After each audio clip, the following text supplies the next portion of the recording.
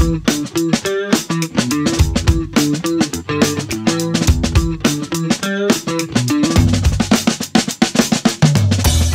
guest today is Javier Salmeron. Javier, how are you, sir? Hello, thank you for having me here. Hello, Oh, David. thank you. Tell us, what do you do for a living, Javier? So I'm a staff engineer from the Bitnami team, the content team inside the Bitnami project, which was part of VMware, and then now it's part of Broadcom. So I'm specialized in packaging up open source applications and making them available for everyone with very simple commands. And my full work currently is especially focused on Kubernetes applications, on Oh, trying to make as many open source applications available in container and Kubernetes. okay. Yeah, this is great that I'm talking to you because I am familiar with Kubernetes, but I'm not very familiar with Bitnami. Can you tell us what that is? So Bitnami is a very long running project, and its aim was to, I remember the initial motto was to make awesome open source software available for everyone. I So like. the idea Sounds like was a noble to, goal. yeah, yes. So the idea was to take all major open source applications, you name it, for example, MySQL, MariaDB, Postgres, Redis, MongoDB, WordPress, a wide variety of applications, and make it available in as many possible formats as possible. So, for example, installing it in your own laptop, to have it as OVA, to can run with virtualization software, as cloud images, and now also containers and Kubernetes via Helm charts. So you can deploy any kind of open source application in whatever platform you want. So Oh, I see. right now we have, like, I think it's about more than 200 applications and components that are available in the catalog. It's a fully open source catalog that people can just easily access in all cloud providers, and also in, as I said, in on premise in their own platforms. Oh, okay. So the idea is that you would write your code for whatever application or service you wanted to build, and then through some configuration, then Bitnami would allow you to package it up so that I could run that same code locally in the cloud, as inside of a container, whatever I want to do. The idea will be, most packaging your own application, it will be to provide you with building blocks for your application. For example, if you're writing a Go application and you require a database backend, like, for example, Postgres, you don't have to go through the struggle of installing and configuring your Postgres application on your own. You will just run a simple command like helm Okay. install Postgres, and you already have the building block. So you can Okay. easily build your applications and just focus on the application code, and you will be able to have the rest of the elements easily configured, and you can have your application running in no time. But it's Oh, something nice. like which is something that application developers really need, because in the end, it's they want to use open source software, they want to use the latest versions, they want to deploy fast. So that's what we're trying to help in this way. And you have a lot of open source projects that are currently using Bitnami components as part of their application. So, for example, I can name Apache Airflow, Apache Superset, uh, and much more, much more. If you just Google in GitHub, if you just search in GitHub Bitnami, you will see a lot of references in a lot of open source projects. Okay. So Bitnami, there's a little bit of a complicated evolution of Bitnami in terms of ownership, right? It's still an open source project, but it was It is. acquired by VMware, which was then acquired by Broadcom. Is that help? That's Tell me a little correct. about the history there. Yeah. So yeah, it's been a long trip. So yeah, first, it's always been an open source project, and so far it's always been, you have a lot of you have all these components easy, free to use, Mhm. and so users don't get charged from that. And in the past, what we will do is to populate all major cloud marketplaces with our component like Postgres or MariaDB.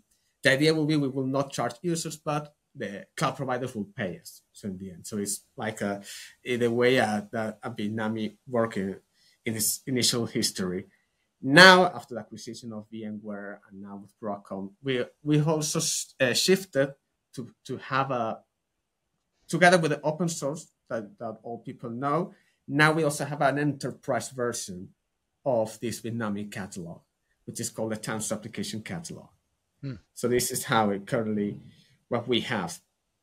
And the idea in the end is to, it's true that a lot of users and developers especially love all the Bitnami components because it's very easy to use and they can deploy, but there is a point where you need to go to the enterprise, and there you don't only have developers which are focused on these items that I mentioned before. You have also application platform operators that have very different needs in this sense. While, for example, a user wants to have the latest version of the database that supports, I don't know, all the latest features, like, for example, encryption, you have platform operators that want to have control of all the software that is being deployed in their infrastructure. They want to have full control of the licenses of the components that are being deployed. They want to know the vulnerabilities that all the components have, the versions, all the list of components that a container has, which is known as the software bill of materials. They want to have compliance, and they want to ensure that all the security requirements are met.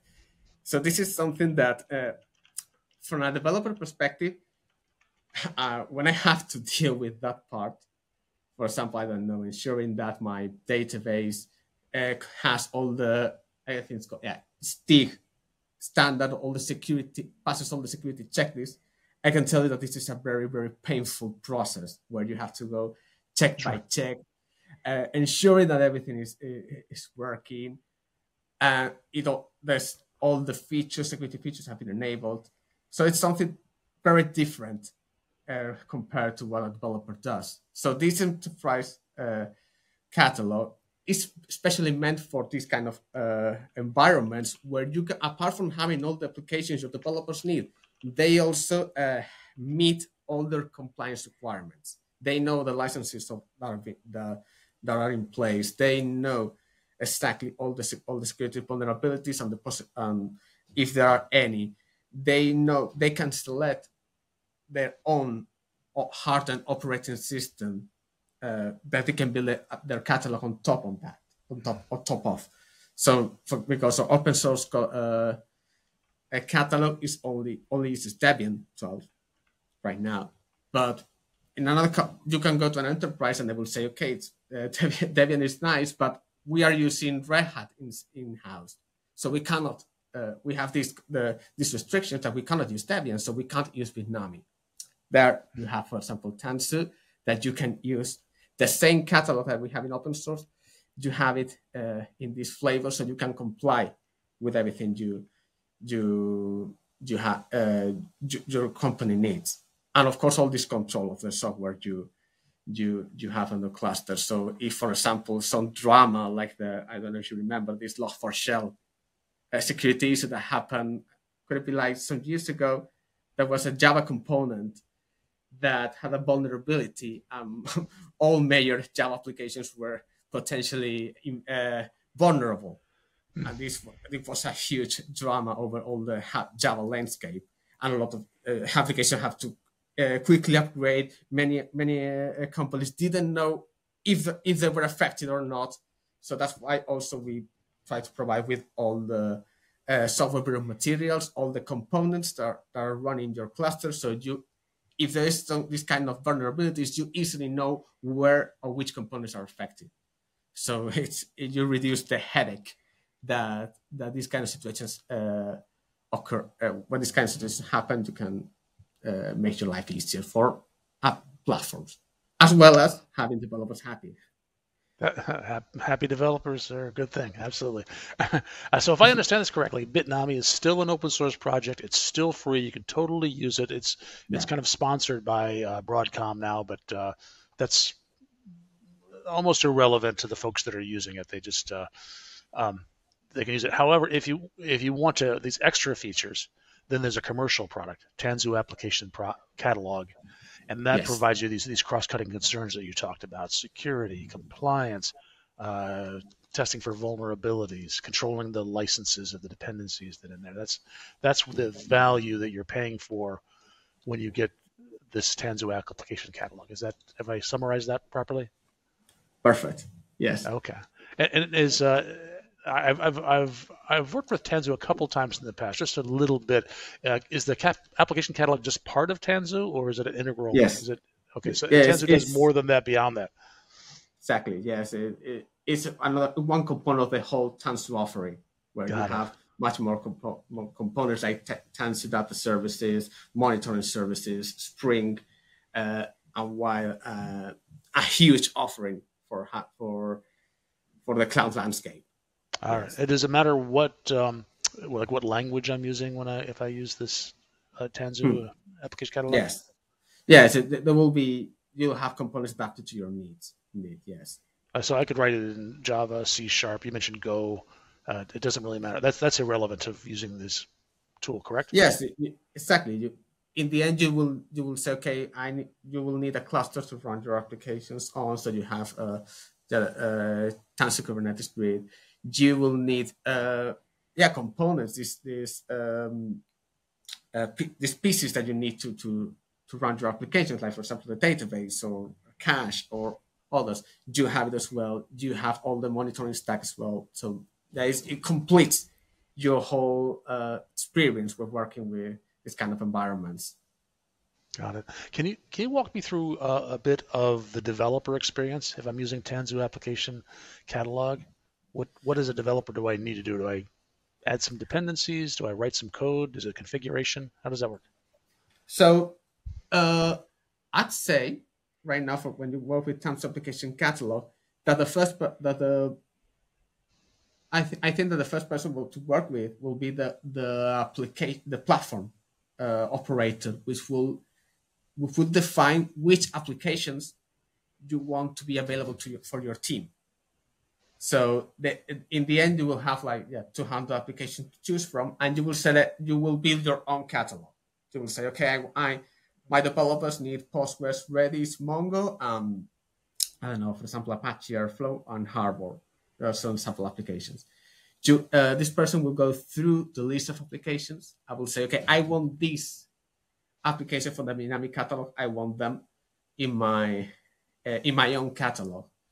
Then it will also need to select which operating system they want this application to run on. For example, if a company needs to work with Red Hat 9, it will say, okay, Red Hat 9 or Ubuntu 22. They will say, okay, this catalog needs to be in Red Hat 9. Also, they can provide their custom version of Red Hat 9 with, for example, all the restriction for the system applies. So you can just provide this a base image. Once they have that, they will need to select a target repository where all those applications will be available. And once all this wizard is done, then the system will automatically push in your target repository all the applications the developers need. Then this operator will just pass all the information to their devs, and now their devs they will have, like in Docker Hub, for example, something similar. They will have the list of applications they can just use. So in the end, it will just start deploying using their own company repository as the source. It's just that. So in the end, it's selecting what applications you want, in which operating system you want them to be running on, and just a target repository to have them pushed. And then the developer experience will just be similar to using another distribution platform like Docker Hub, Quay, or the like. It will be just they will have their applications deployed, and then will the platform operator will very will have to worry about this provenance of this application. They will know that they are using their own validated repository with their own restrictions and constraints. So, and then they will also have control over what's being deployed. So that's the idea. Okay. Got it. So there's two pieces to this. There's one, the folks that are pushing something to the target repository, and then the developers, they're going to use that as part of their applications to free them from concerns about security. Exactly. In the end, it's trying to match these both necessities. Is to make developers happy, and as I said before, developers happy and platform operators happy. So everybody's happy. I love it. Yeah, everybody's happy. What are we pushing to the repository? Is this a YAML file that we're pushing, or what's the? They're pushing container images. Images, okay. And they're pushing Helm charts. It's using OCI format. So yeah, when you want to deploy into in Kubernetes in production, you will use a Helm chart, which is I don't know if you've worked with Helm before. A little bit. Yeah, in the end, it's like a way to package a full application for Kubernetes. So you will got all these Kubernetes objects like pods, stateful set services, etc., and they will all get deployed into your cluster. So yeah, we will provide these YAML files that along with this documentation, so they can perform their adaptation to their needs, and also these both container and Helm charts will have been made following the security checklist, like for example the DSA checklist. There's a lot of Kubernetes security checklists that we've gone through and tried to implement everything. So when they run some validation, cluster validation tools, like for example Kubescape or Kubebench, they can see that their applications are configured with the essential security features. Got it. So it sounds like everything that you're going to do with this application catalog is going to be done through containers and through Kubernetes. That's my assumption. Not exactly. We also provide the option for OVAs. So OVAs is virtual machines. So this virtual machine images that you can deploy in a virtualized environment, like I don't know, for example, in Azure as an instance, or if you have your own visualization cloud, like an OpenStack or similar, you can use that as well. Or in vSphere, it's another well-known VM product. You can. There are other users that don't use Kubernetes and they use more virtual images and virtual instances. We also have offerings for that. So the Tanzu Application Catalog, you can use OVAs if Kubernetes is not a platform you're currently using. So yeah, we try to cover the major landscape, but it's true that I told more about Kubernetes because it's my main area of expertise. Oh, I see. And it's about I've worked most on, but we, as just like in the old times, we want to target as many possible deployment platforms as possible. Mm-hmm. Is there anything we haven't covered on this topic that you feel is critical for people to know?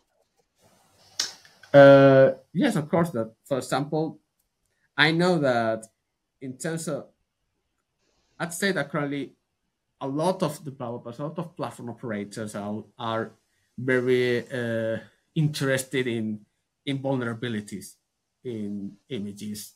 Right now, scanners like Trivy, like Sieve or Gripe, it's something that it's important. They want the software to have as the least vulnerabilities as possible. Of course. I don't know if you ever run these kind of tools that you get a list that is sometimes terrifying. Like, oh no, this container image is like 10 critical. Especially if you have a lot of open source projects where you've kind of surrendered control of parts of your application to strangers. Yeah, exactly. It's sometimes and it's a difficult thing because sometimes as a user you get this list, but you normally don't know how to interpret at least. You see that there is a critical vulnerability, but is it something that actually affects my application? That's something that the application developers have to acknowledge, So etc. prioritizing that list is a challenge. Yeah, so which we also work on, for example, analyzing these vulnerabilities and together with the applications and together with the software bill of materials and other elements are important. We also we've done what is known as a BETS document, vulnerability exchange document, where we analyze and we say which of these vulnerabilities that you may see are actually affecting the application, and that's something that you should be concerned about. So in the end, for example, you may see there are 5 critical vulnerabilities, but after applying these batch document, you start at actually 0, so you know that you saw that your application is safe. And also, we together to try to minimize and go to near to 0 CVEs and try to minimize as much as possible. We also have our own operating system, which is called Photon OS, which is part of our Tanzu commercial offering. That is actually a lean image aimed for minimizing as many vulnerabilities as possible. We always fix as many vulnerabilities that are available in their upstream project and upstream operating system in all of our flavors. But it's true that in the case of Photon, as it's an in-house project, we also put a lot of effort on minimizing as much as possible. Because in the case of, for example, Debian. Okay, go ahead. Sorry. Because in the case of, for example, Debian, we don't own the Debian project, or we don't own Ubuntu, we don't own Red Hat. So there's not much that, at some point, there's not much that we can do. We need to rely on them. But in the case of Photon, as it's an in-house project, we have full control over it, and we've done a lot of effort to minimize the CVEs, these vulnerabilities. So we encourage users also to take a look and see that if it's something that they're really concerned and they want to find the distance with as least vulnerability as possible, we recommend to take a look at Photon as part of our commercial offering of Tanzu Application Catalog. Excellent. Where can people go to learn more? People that are just getting started, like me, the novices. Well, I think they can go to Tanzu VMware. Tanzu, I think it's called, Tanzu Application. Tanzu.vmware.com. They can go there to Tanzu.vmware.com. Yeah, they can go there and learn about our offering, or commercial offering, and they can go to bitnami.com to learn more about our open source offering, and they can browse the whole catalog. And of course, one of something that we strive to is to provide as much, not only commercial support, of course, that's taken for granted that we have high priority support and in a commercial offering, but also in our open source community, we are even though with a best effort approach, we are actively working with the community, and they can reach us for any questions and any possible improvements. Our products apart from us in our open source offering, apart from us, there's a lot of people from the community contributing to it, which we verify, and it's a pleasure to just get a lot of users and sharing their experiences that with sharing their issues and try to find solutions for them. That's something that you will find. So if you go also to our github.com/bitnami, you can reach us as well. I'm going to all these sites as you say them. Excellent. Javier, I learned a lot today. Thank you so much. Thank you. My pleasure.